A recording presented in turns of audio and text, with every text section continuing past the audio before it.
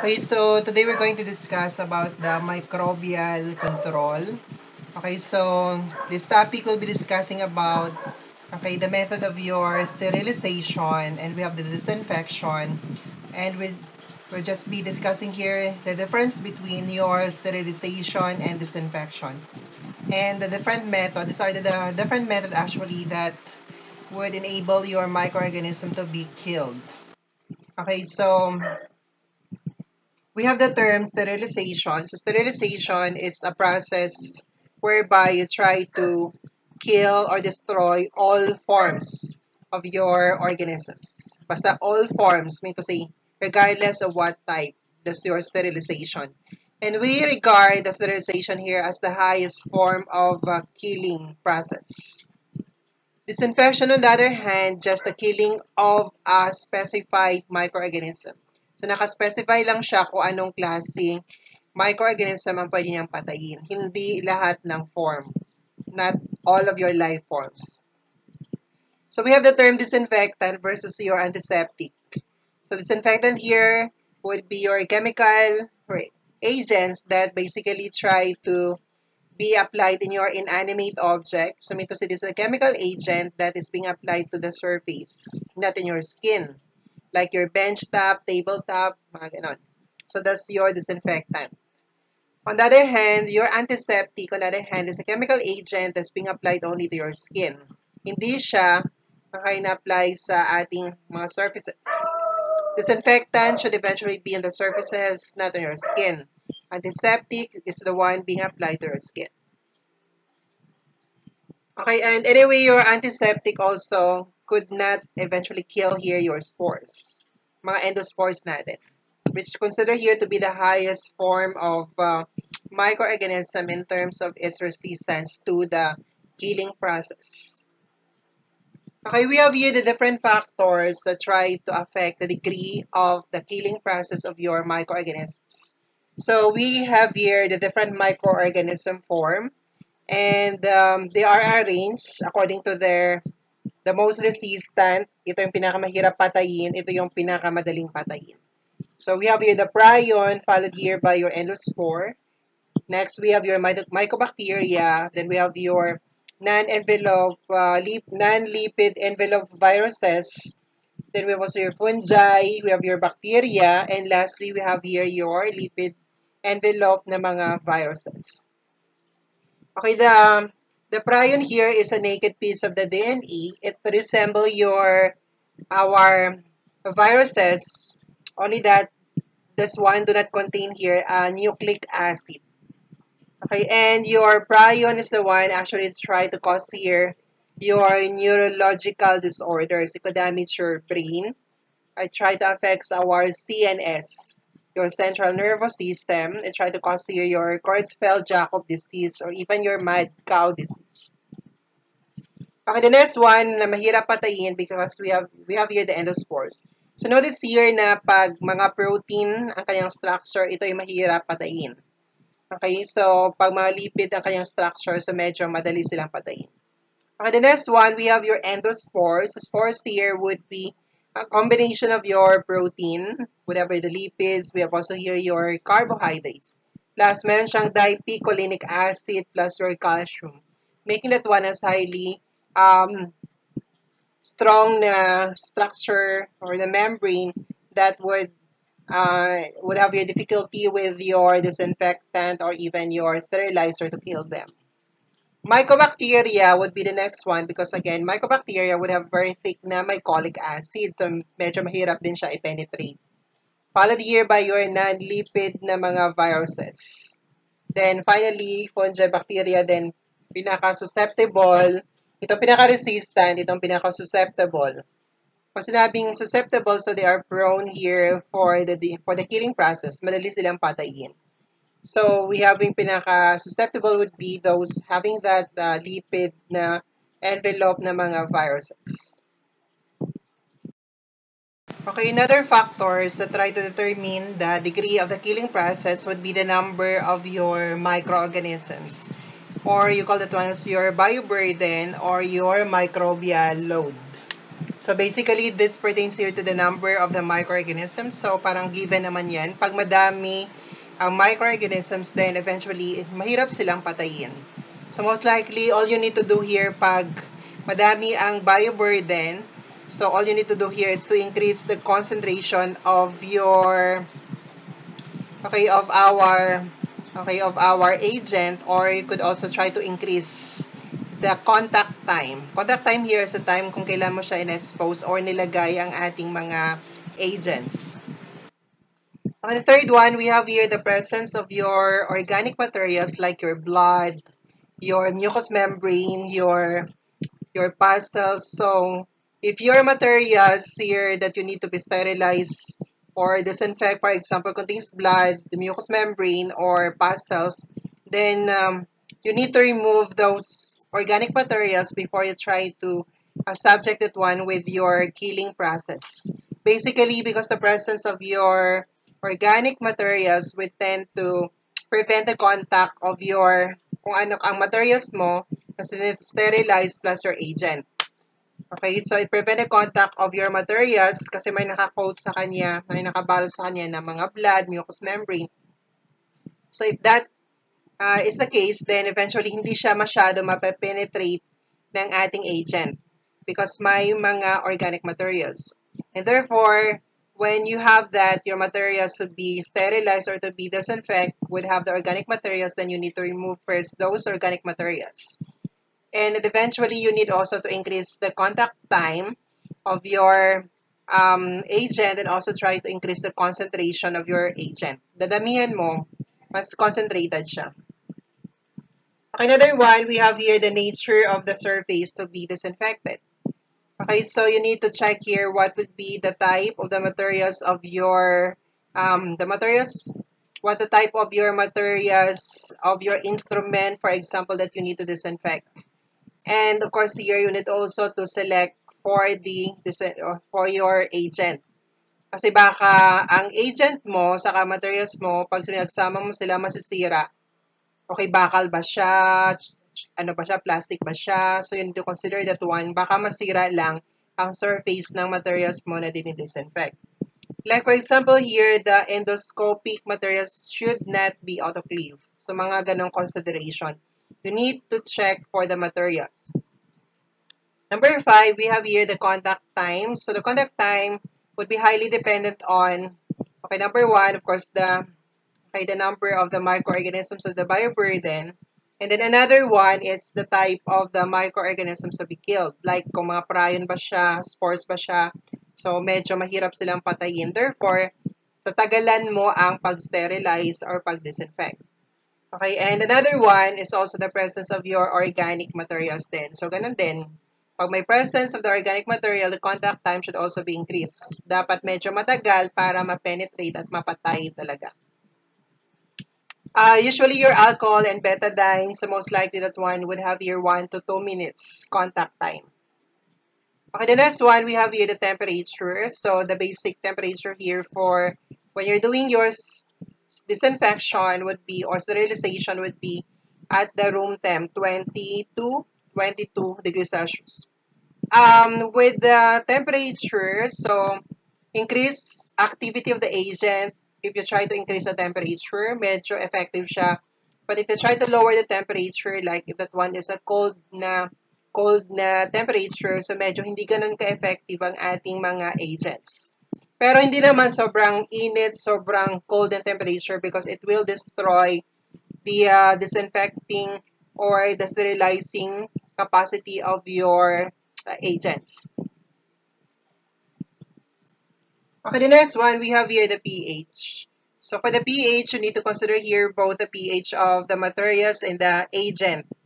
Okay, or the sterilizer. Pag sinabing agent, I'm talking about kung yung mga ano natin, sterilizer, or even your disinfectant, antiseptic, gano'n. So you need to consider here the pH both of the materials that you are sterilizing, and of course here the agent that you are using for sterilizing or disinfecting. Another one, we have here the presence of your biofilm. So biofilm is a group of the bacteria, a community of the bacteria. So it's a multi-layered bacteria And they're being covered by a film.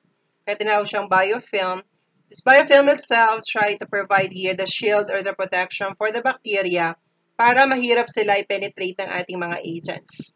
So, if you are suspecting for the presence of the biofilm, so anong gagawin natin para ma-penetrate siya at mapatay mo talaga ang mga bacteria or the organism, then you need to increase the contact time, so tatagalan mo siya dapat. And another one is try to increase the concentration. Biofilm most likely try to be present or try to be formed with your catheter or even in your water pipes. Another one, we have here the compatibility of your agents. Okay, so you need to consider here the compatibility between the agents. Like if you wish here na i-combine mo ang mga agents natin. Because hindi siya lahat ng instance na pag kinumbine mo, magiging greater ang effect niya. Baka, they tend to negate the activity of one another. So, nababawasan ka ng activity if you try to combine them, something like that.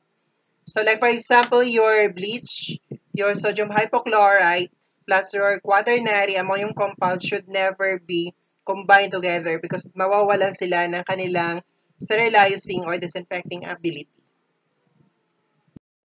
Okay, another factor, we have here your concentration of your agents. So, okay, the concentration of the agent also try to affect here the degree of the ability to kill your microorganisms. Like for the case of your povidone iodine, hindi siya dapat concentrated.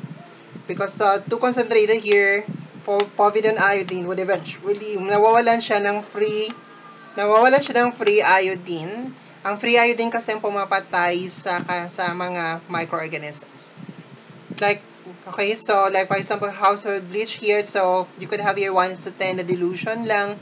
So all you need for that is just to check for the manufacturer's instruction with the proper preparation of your agents as to gaano siya ka-dilute ba, gaano ba siya ka-concentrated, what's the manner of preparation, and all of that. Okay, then we have also here the classification of your medical devices according to where it eventually kung saan siya pwedeng pumunta or pumasok sa katawan natin, kung hanggang saan. So we classify here medical devices as critical material if that one try to pupunta siya sa atin, try to break your tissues or even our vascular system, papasok sa ating blood vessels and all. The semi-critical, on the other hand, is a type of the medical devices where eventually would only up to our mucous membrane. So, ang non-critical materials, medical devices, on the other hand, we just have here up to our skin lang siya. So, we have here the different method of the disinfection or sterilization of these different medical devices. So, for critical materials, so eventually, kailangan mo talaga ang pinaka-highest form of killing in the form of your sterilization. Okay, that would eventually in the form of dry heat, your moist heat, your gases, your ionizing radiation, and we have also here your chemicals. The semi-critical materials, on the other hand, require here your high-level disinfection. So, disinfection lang siya. Okay, so in the form of your 2% glutaraldehyde in your chlorine dioxide. On the other hand, your non-critical materials require here for you to sterilize or disinfect, basically disinfect that one with your intermediate level method of your disinfection, like in the form of your pasteurization, and we have the use of your sodium hypochlorite or your bleach. And we have also here the low-level disinfection method with the use of your quaternary ammonium compound, your alcohol, your phenol, and we have your iodophore or your povidone iodine for that. Okay, then we have here the different method of your disinfection and sterilization. So that might be in the form of your physical method or your chemical method. Okay, the physical method is in the form of your application of heat. We have also here your filtration, and we have also your radiation. For the chemicals, so this includes the use of your alcohol, your aldehyde, your halogen, your heavy metals. We have also here your phenol, your detergents, and we have your gases. Okay, then we have here the different physical method for your sterilization and disinfection. So the first one, we have here the use of the heat. Okay, the heat is most likely used here for those materials which are heat stable. And to say hindi sila nasisira ng heat natin. So the first one, we have here your moist heat. Okay, or your steam under pressure, that's in the form of your autoclave. Autoclave is a sterilizer. So we try to subject here our materials primarily at 121 degrees Celsius for 15 minutes at 15 psi or per square inch, that 1 atmosphere na pressure. Another one, you could use here 132 degrees Celsius here for 15 psi. Only that would have your 30 to 60 minutes na sterilizing time. Okay, another one, we have also here your dry heat in the form of your oven. So that's ideal for your oils or even for your glasswares. Okay, your dry oven is also sterilizer. The temperature for that is 160 to 180 degrees Celsius here for 1.5 to 3 hours. Okay, then we have also here boiling. So boiling on the other hand is not a sterilizer. So medyo limited lang pwedeng patay ng boiling natin. Hindi siya ganun ka-effective compare with your dry heat and your moist heat, which are considered to be sterilizer. The boiling would just kill here the vegetative form, I mean to say the spores, the vegetative spores. Okay, you subject that one at 100 degrees Celsius here for 10 to 15 minutes. Another method here of your heat is your pasteurization. So pasteurization here is basically for our food industries. To try to heat the food, that's to kill your pathogen but not altering the taste of the food. Okay, pasteurization would also be the same as our boiling, hindi siya sterilizer. Okay, and we have that. Okay, you can subject here with your pasteurization at 63 degrees Celsius here for 30 minutes, or you can have here 72 degrees Celsius here for 15 seconds. Okay, another method here for your physical method for your sterilization and disinfection would be the use of your filter or the process of your filtration. We can filter the liquid. Okay, so liquid here in the filtration is basically for the filtration of your pathogen found primarily in your vaccine, in your antibiotics, or your parenteral solution. So the filtration, we are using the pore size. Meron siyang pores. So ganun lang principle niya kung malaki ang ating pathogen na size compared to the pore size of your filter, then eventually hindi siya makakalusot.